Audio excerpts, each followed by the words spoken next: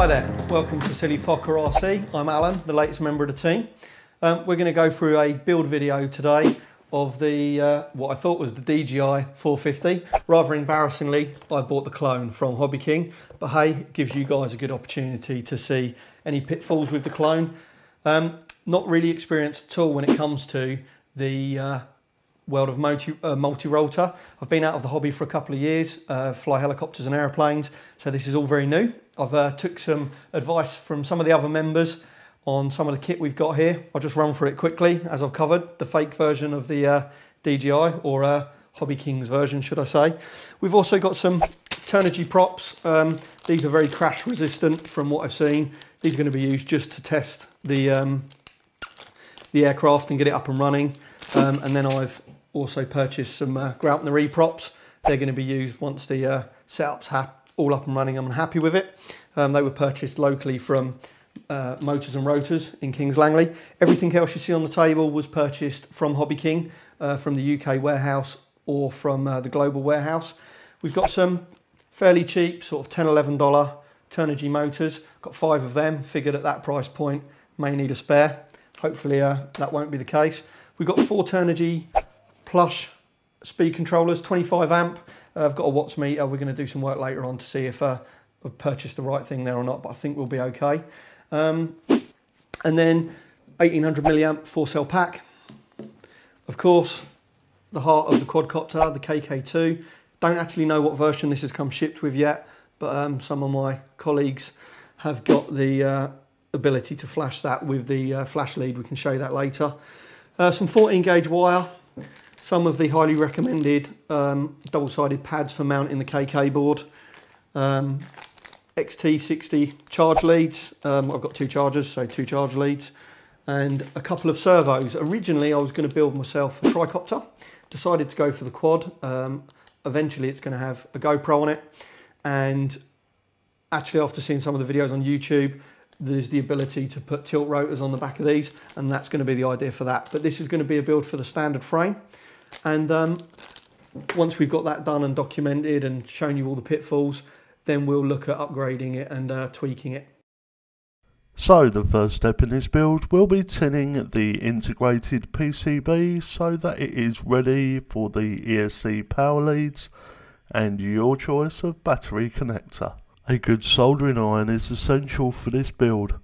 I used the Solder Pro 70, but any iron capable of 70 watts will be fine. So now that you've attached your ESC power leads and battery power lead, you can protect your bare joints with some hot glue. This will prevent a short out if anything conductive gets in there. I must add at this point that we forgot to attach the 2 thin wires that supply the KK board with its power monitoring feature. Fortunately for us, Don, or DHDSRACER as he's known on YouTube, has a fantastic video on how to attach the leads to the KK board and to your power system. The link for this will be in the description box. Please pause this video if you're at this stage and go and watch the video. Don't forget to pop back and watch the rest of your build video with us. All that should be left for you to do now is solder your 3.5 bullet connectors onto the ESCs and apply some heat shrink. After this is done, you can put the top and bottom boards onto the arms, completing the frame. If you're going to be using the cross plate like we are to attach the motors, add a little bit of thread locker to hold those screws nice and tight. This should save you an accident later on. Okay guys, hang in there, we're almost there. Just pop a felt pad underneath your motor, pop the zip ties in, tighten her up. Your motor's now installed. Hi guys, as you can see, we've moved on a little bit. It's been a couple of hours now. Just wanted to run you through what we've done, just in case we've missed any photos along the way. After we put the bottom plate onto the arms, we've obviously just flipped that over, attached the top plate, a few more screws, starts looking like a tricopter. No real issues so far. Impressed with the kit. It is a copy, as we've said, or Hobby King's version of the quadcopter. and actually very impressed. For the price point, you can't argue. I think delivered it was $18, something like that. We did find that the screws for the motors weren't long enough to reach the motors through this kit. We looked at drilling it out, decided not to. What we did is we Loctited the supplied 4-way cross arms to the motors, and then just a couple of zip ties either side. They do seem nice and secure, and we've got some previous with tricopters, and the zip ties just do seem to do a good job. They just pop off. So hopefully that will save us an incident or two, and maybe even a motor shaft. So the speed controllers are on. They're just zip tied fairly loosely. That might need a little bit of tidying up later, but we're happy with where we are. The next thing is to mount the KK board. We've already flashed this one with version 1.6. So before we carry on with the build, Malc's going to cut in now and take you through how to flash the KK board with the software, and then we'll get back to finishing off the quadcopter. See you soon. Okay guys, just one thing before we get started. When you mount your KK board, put your quadcopter so that the rear of it is facing you, and mount the KK board on the quadcopter or tricopter or whatever it is that you're building, with the buttons facing you in the orientation that it is in this image. That will make sure that the tricopter or quadcopter or octocopter or whatever it is you're building is in the correct orientation with respect to the KK board. So let's just take a little walk around the KK board and familiarise ourselves with it. In the top right hand corner we have the piezo output. That is where the beeper that is now supplied with the KK board comes from. M1, M2, M3 and so on are just motor numbers. So M1 is motor 1, M2 is motor 2 and so on. Then we come to the bottom of the board. Back, up, down and enter. Very, very simple. This is how you navigate through the board and to enter different values. Now the bit that we're going to be looking at next, the in-system programming or ISP header. The lead that you get to flash the KK boards can either be bought on eBay or from Hobby King when it's in stock. The one that I have here, the ribbon goes towards the board instead of away from it when you're plugging it in, but you can plug it in the wrong way, it's fine, you won't actually damage it. All it will do is it won't work. So yeah, the rest of it is very, very self-explanatory. As you can see, this is where you plug in your aileron, elevator, throttle, rudder and auxiliary. On the quadcopter and the tricopter that we've built so far, we used the gear channel on the auxiliary plug-in, where it says auxiliary on the board. We plugged in our gear channel, and that is to enable the auto level feature. Okay guys, so I'm not going to make work for myself here. Don, DHDSRACER, has a fantastic tutorial showing you how to flash the KK2. Don's also got some fantastic videos on tuning, so I'm going to include both those links below this video. Please, when you go over there, give Don a thumbs up on the videos that you've watched and subscribe to him. If you're interested in this kind of thing, Don is one of the best guys on YouTube to show you around the KK board and quadcopters. Hi guys, as you can see, she's all done. We're into about hour 3 of the build, which I think is pretty good, considering I haven't done this before. Have had some help with the KK2 board from Malc.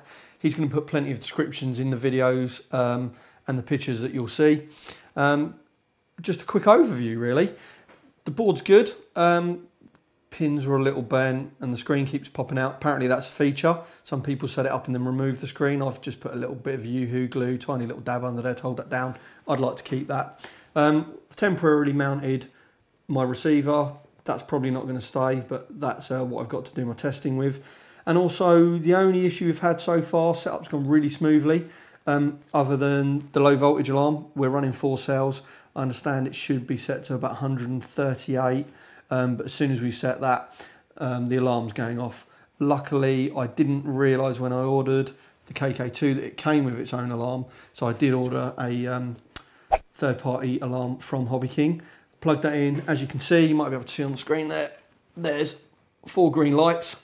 So the battery is good as we thought, and I did have a spare one and tested that, so I need to look into that. Other than that, we've reversed the channels, done a little bit of sub trimming, done the ECU setup, and everything seems to be good. So it's late now, so we're not going to go out and test flight. No, we are.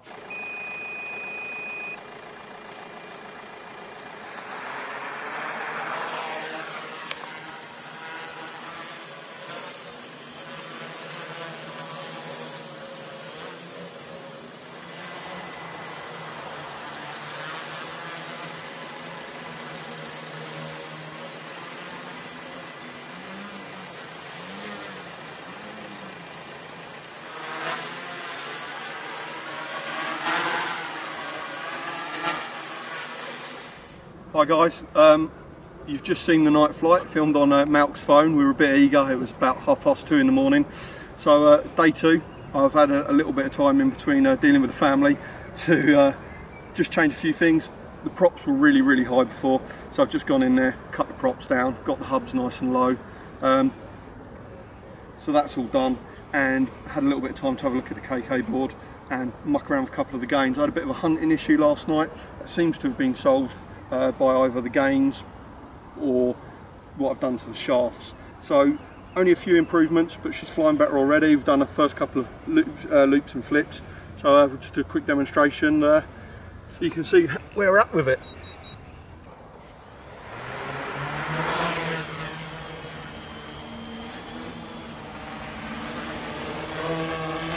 As you can see, there's a little bit of oscillation, but mucking around with the settings today, I've got rid of most of that. We do want to put some dampening underneath the motor mounts, and hopefully that'll get rid of some of it, but she seems fairly stable.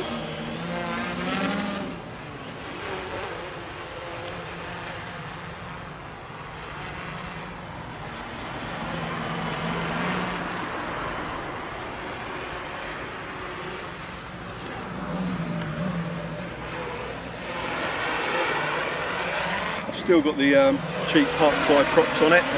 You get a little bit of washout from them, but you know, they're plenty punchy. Sorry if you didn't get that mount.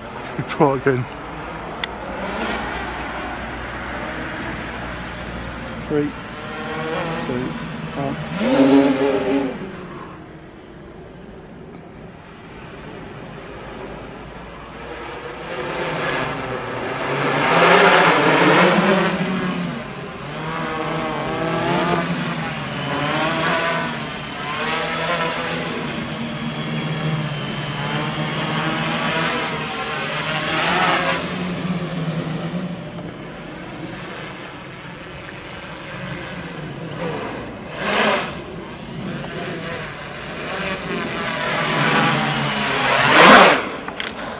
Oh, awful landing.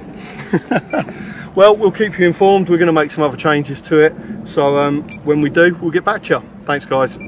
I'm Alan signing out for Silly Fokkers TV. Cock, cock, cock.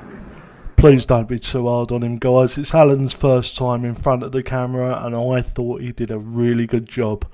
Just to wrap up, here are the actual prices. I've screen grabbed what it would cost you to build this without the extra bits that Alan bought.